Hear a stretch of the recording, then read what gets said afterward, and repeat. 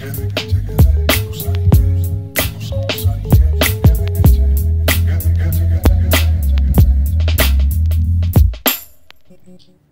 and welcome to What to Expect When You're Selecting. This is our part 2 of chatting with Stephen Sims from Sims White Architects. We're here just to finish the part 2 and have a chat about, firstly, some trends that you're seeing in architecture recently. So just getting your feedback on what's sort of in at the moment. What are people enjoying on their builds? Okay, so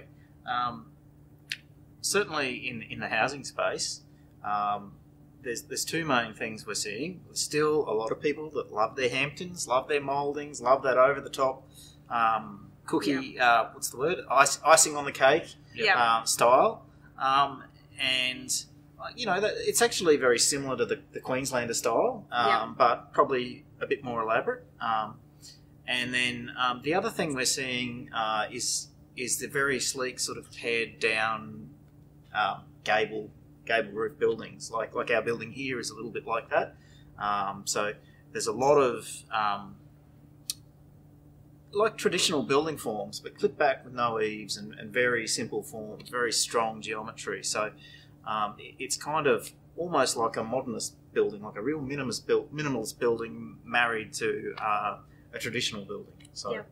We saw that style recently on a trip in New Zealand, actually, and fell in love with it. And it was very much that style that you're describing, very minimalist, but also those sort of hard lines as well on the exterior. We really enjoyed that. Yeah. So, Steve, in designing a home, you see a lot of homes around Toowoomba especially with a lot of mixed media. So there's a lot going on in some of the houses with up to 5 different types of claddings and things like that for the front facade. So what's your thoughts on that? Look, I think it depends on the type of building. So, I mean, you've been to our house, it's an old Queenslander. Something like the Hampton style, you can certainly get away with a lot of different colours and a lot of mixed material because the house lends itself to that. If the house is something simpler and has more pared back lines and has square roofs and or simple forms, it just starts to look confused and overdone. And certainly, look, one of the things we try to implement in our practice and in our office is to limit materials to about 3, and to limit colours to about 3, and it just actually makes the whole project more cohesive. So, Stephen, when someone's building a home, a lot of the time you're focused on the project at hand. You're focused on getting the block of land and getting that house built. But you talked to us before a little bit about master planning. Can you explain the importance of that when you're in those early stages of construction or even in those early planning stages? Yep. So like we sort of said, you know, this is the biggest investment a lot of people are going to make. And even though our fees can be substantial on the project, it's a lot cheaper to pay me to put lines on a page than it is to pay Carl to put something up and pull it down again or to do a renovation later on. So part of what we try to do in trying to understand our clients, one of the questions we ask them is, why are you building this house? Is it something that you're going to live in for 10 years and then sell and move on? Is it your forever home?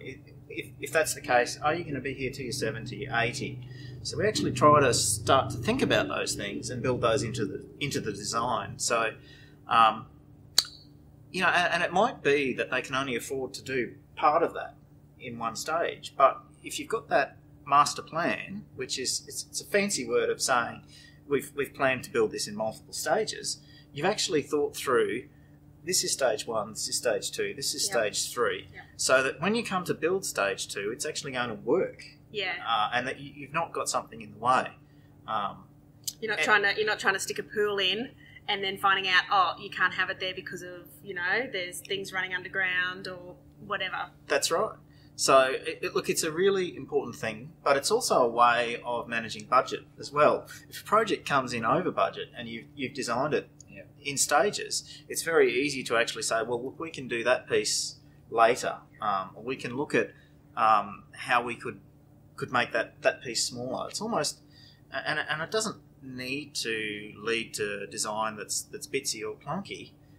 Particularly if it's been thought through and designed in from the start. So I guess that's the importance of that time spent with clients at the front end and really actually trying to work through that with them. Awesome. Well, thank you so much, Stephen. We've really appreciated your advice today, and we love working with you on projects. You really know your stuff, and we appreciate that. So thank you very much. Thank you. Thanks, Dave.